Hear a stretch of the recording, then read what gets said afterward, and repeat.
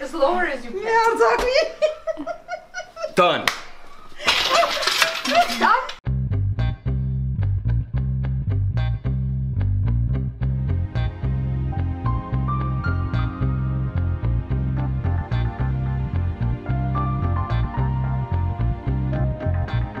Good afternoon, everyone. This is David Hoffman from Davidsbeenhere in beautiful Republic of Artsakh. I am so excited. We just arrived, and today we're gonna do a mix of history and food. Right now, where are we, Lusine? Right now we are in one of the biggest monastic complexes in Artsakh, and this is called Dadivank.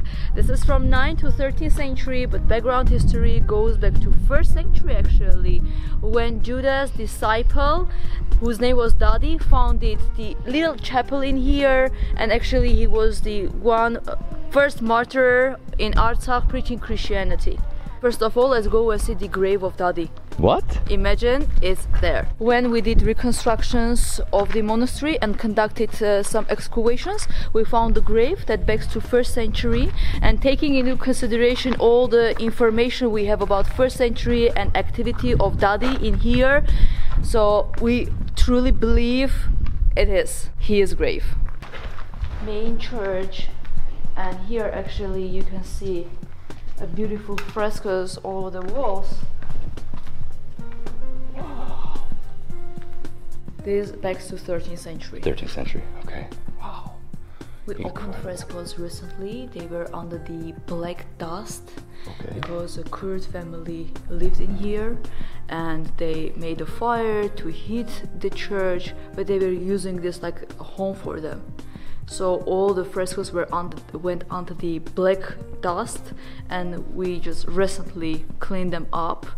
But for us it's a luck. We think that in that black dust they just were preserved, you know, not to be destroyed after. 100%, because that's how most things in the world are preserved, when the sand covers it, you know.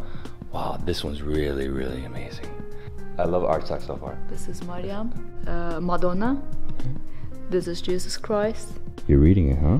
I read it because we haven't changed alphabet from 405. We created Armenian alphabet. We recreated actually Armenian alphabet in 405. It has never changed, so we can read any inscription from that period. We're about to see the grave. Oh, that way? So the grave dates back to the 1st century, and where it's located, I guess this is another church, right? This is the oldest part of the monastery. Like it's the monastery here story, and the first time like real monastery that is mentioned in the sources is from 9th to 13th centuries. So this is the start of it. With no roof. Love it. Open air. Yeah, it's destroyed. It's very ancient. You should come and see khachkars in here, because it's like jewelry work on the stone, you know?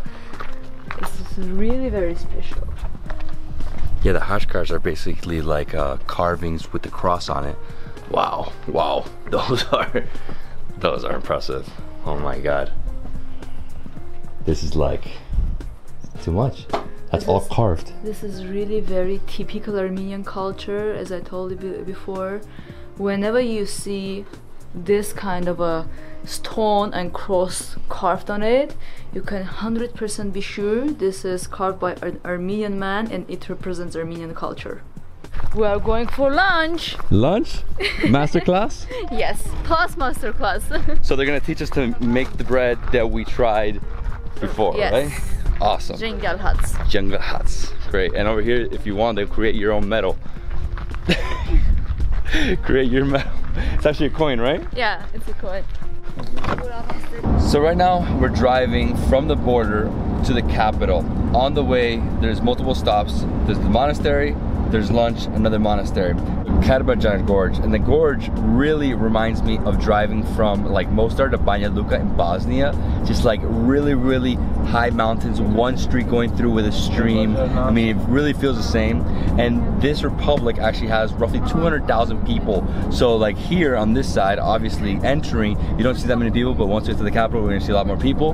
And yeah, I mean, now we just exit the gorge and it looks a lot more flat here. The mountains are becoming less and less. Still a lot of trees, a lot of farmland. It really is a gorgeous spot. mean, very peaceful out here. And the air quality, I mean, literally I opened the window and it smells different. It smells so green and good. But look, horses, so it's a lot of farmland, right? All this is farmland? Yes. Getting here? Welcome to Artsakh. Thank you. How are you? Fine, you? Everything good? David, pleasure. Nice to meet you. Nice to meet you. Pleasure. So we've been driving for about 45 minutes from the monastery. We met with the tourism, and now we're headed into a small village. We're going on a really rocky road, and we're gonna be eating like in a gastro yard, basically like somebody's terrace, right? Something like that. We're gonna eat really traditional food. They're gonna show us how to make the bread that we had earlier, which I cannot wait to eat again. And we're gonna try so many more delicious things. You guys have been saying the food here is amazing, right? Yeah. Yes, I'm hungry. Are you hungry? But yeah, I know you are hungry. I'm really hungry. How are you? Nuri. David, pleasure. It's my turn to make some bread. Let's do it. Yeah, let's get flour. So my hands. Okay. So basically she's showing me what she does, right? And that's it? So spread it out. Too much. She didn't like what I did. So this guy's not doing it right. So she flips it, right? She's spreading it out more. Yes. Like that. No. Yes. No. Oh. Too high. The monastery is too high. Okay. Round two? Round two. I'm going over here, right? So, and very slowly. Slowly. Okay, and where did you want me to go? There? Yes. Over there? So, Very slowly. As slower as you can. done. Yes, I did it good. Very good. Okay. So you can. My bread's almost ready. She's taking it out, right? So it's a little different. She has a stick and then she uses another stick to push it down, right? Stick it off the stones. Ooh, it's hot. And then what else does she do next? Okay, then she lowers it and puts it literally right into the fire so that it gets really crispy on the bottom. And here we have it, a little crispy. Is she gonna flip it again? Ooh, that's too hot. Okay, she flips it one more time. Then she makes it crispy on that side.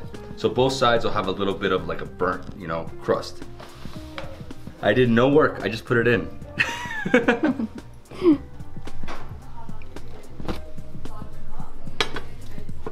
Get nuts.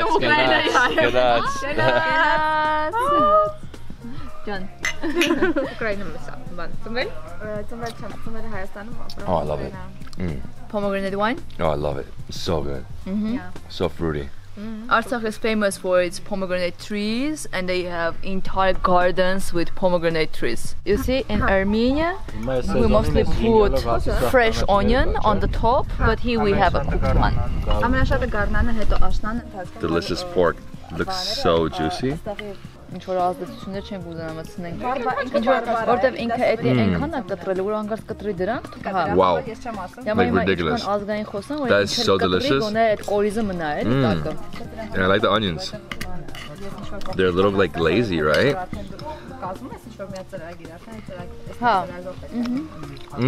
It's more tasty with fingers. You guys tell me. Yeah. Bread? The bread is so good. If it's about barbecue, we use fingers. Fingers always, right? Yeah, with fingers is more tasty. It's like so juicy, no? It's barbecue, right? Barbecue pork? It's pork. Has like the little crispiness to it. Is there enough for seconds? What I love about the bread is that it's fluffy.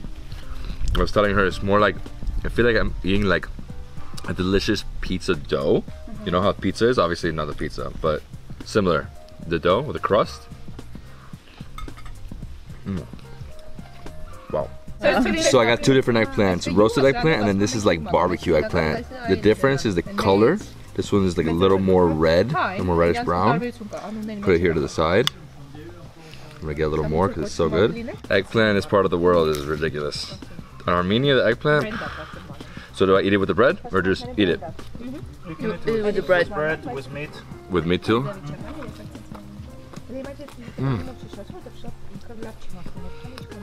It's good. A little sweet.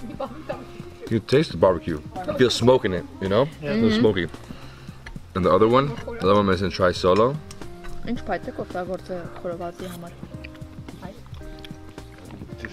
Well, it just falls upon your mouth. Wow.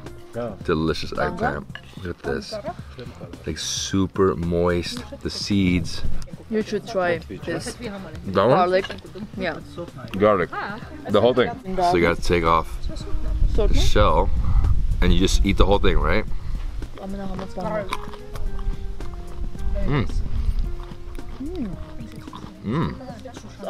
never had garlic like this before. It's like really, really nice. This is the best, especially with, it can be with potatoes. Cheese? Always, right? The land of cheese. She made this? Homemade by, yeah. All from here, from the garden? Yes. Wow. Did you see the yellow tomatoes? Food is too good. Okay, you guys go away. It's mine. Guys, these pork ribs, so crispy, so juicy, so fatty. What I love is that everything's organic. Literally everything comes from this farm right here. The cheese, tomatoes, the pork. And here we have the Django bread. This bread has 17 different herbs. Super green. Look at that. Oh, I love it.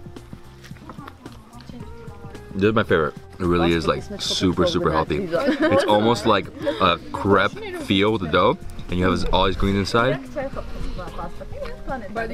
I love all the different tastes because you feel like it's like kale. I mean, I don't know all the greens that are in here, but I could taste so many different flavors of greens, you know? I love greens. I'm a big vegetable guy, so. So here in Artsakh, they have capers. They don't have it in Armenia. They have it here. I love capers. Delicious taste. A little bitter. This goes really well with salmon. I usually get like toast, salmon, capers, and like cream cheese. I can like eat like a million of these. Hey, they're too good. Too good. You like it? I love it. I really love it. So I think my favorite piece of the pork has to be the fat. It's almost like chicharron, like really crispy fat. I think this pork rinds. So fresh, so real. I have to say it's some of the best pork on the planet. Super salty. This is very similar to Armenia. My friend Genats, I really like pomegranate wine. It's basically a juice, but it's fermented, right? That's why it's alcohol. So good. They make vodka right there? Yes. Here. Where? Here. Whoa. This is like a little distillery right here? Yeah. Vodka, pro vodka. Artsakh vodka. This is from the mulberry vodka. You want it? Oh. Let me smell. Syrup. Oh, that's like, that's strong. This is the Super strong. apple, So apple and mulberry? pomegranate, grape.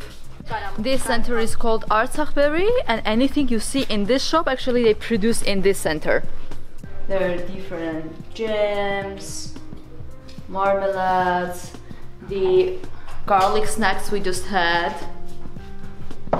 and juices we also just had, and pomegranate wine. They are doing great, huh? This is amazing, and I actually like the carvings the most. This wood carvings. This is actually the symbol of the Republic.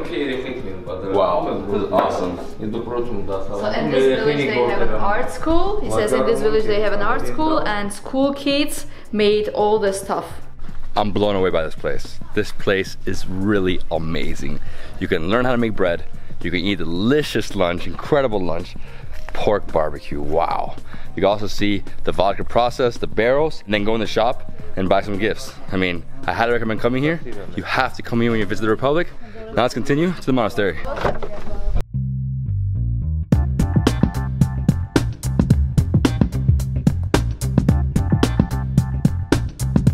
Look, I had to stop here and see these sheep. Watch this, guys.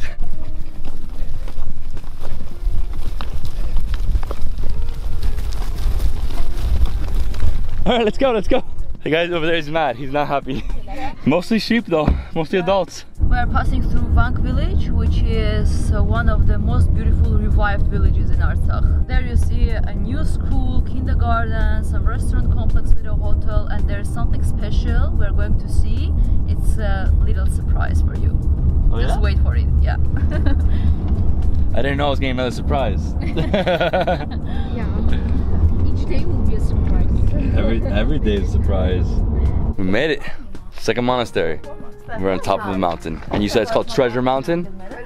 Treasure Mountain. We are at Gandzasar Monastery, that means treasure mountain. Actually, it was named so because there are silver and other metal mines inside the mountain. But people say the real treasure is monastery itself. I gotta say, this is one of the most beautiful monasteries of all time. Look at this. Look at all the intricate carvings here. 1 million crosses in the bottom. All these inscriptions. What else do we see? Like, what is this? Is this the main church? This is the main entrance to the church, and you can see what a work, what a beautifully detailed work is done all around. Actually, we call this monastery the Encyclopedia of Armenian Medieval Architecture. One thing I need to mention to you guys is that the Armenians have a different type of cross. Their cross is called the blooming cross. So as you can see, it blooms, right? Like a flower. In every single spot. So blooming, blooming, bloom, blooming. Interesting, huh? Just learned that right now. And we're gonna enter the church. Saint John the Baptist. Very interesting thing about the architectural ideas we have in Artsakh and we have in Armenia. One of them is the lock stones you can see on the top, especially on the arches. So the stones are locking each other. It's like a Z cut. They are locking each other and keeping the church, keeping the construction stable, and especially carrying the heavy roof. So I also want to mention especially this sign in the middle, which is eternity sign. And it's interesting that besides Tibet and India, you can find also these symbols in Armenia on the mountains, like petroglyphs, signs on the rocks. They are dating back to from 5th to 3rd millennium before Christ. And the most interesting thing is that Armenian alphabet that was recreated in 405, it just lies on swastika, like 36 Armenian alphabet letters you can read on that swastika, on that sign. So we just entered the church of St. John the Baptist. St. John the Baptist, and why? St. John the Baptist, because some of his relics are under the altar. Whoa. And under the altar we also have some relics, Grigori Illuminator. He was the first patriarch of all Armenians. Today's patriarch is 132nd patriarch. Today is Catholicos. Grigori the Illuminator was the first Catholicos of all Armenians, starting from 301 when we adopted Christianity. You can also pay attention on the carpets. You remember we were at the Megarian carpet factory and you saw a beautiful collection in there. So you can find a lot of interesting signs and also very typical for Artsakh land, including dragon carpets. And look at this wall. The inscriptions on the wall. This basically tells you everything that happened in history from this church. It tells everything about the history. It can tell even about the agreements between noble families. Like on the walls of Armenian churches, you find any information you can imagine about the country, about the history, about laws, rights, agreements, everything. Once you exit the church, go to the right and you have an incredible view over the entire mountains. Look at this, I mean, it's beautiful. And then we keep going a little more, we'll make it right here. And this is the original door? This is the original door, the ancient entrance to this center. And by the way, this used to be the religious center of Artsakh till 19th century. It's like their Echmiadzin, it's like their Vatican. Oh my god, it sounds medieval. It sounds medieval. Oh my god, and here we have a graveyard. This is ancient graveyard, yeah. Incredible. Look at this. Wow. I love it because all the crosses, like all the crosses are the blooming crosses. And I guess it hasn't been just like leaving it alone, right? Yeah, it's like abandoned area. It's a wild plains.